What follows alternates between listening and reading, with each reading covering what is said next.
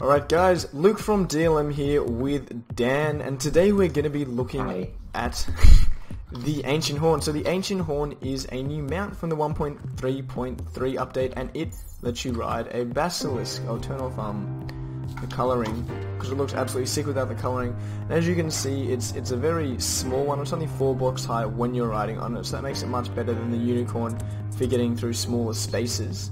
But you can get it around the same time as Unicorn, and it functions in much the same way.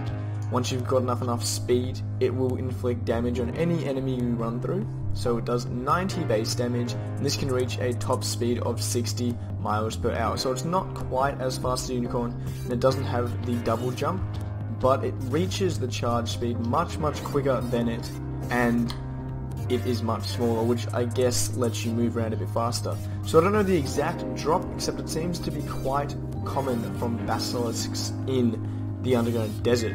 So that is the Ancient Horn and the Basilisk mount. Hope you guys enjoyed it, and I shall see you next video.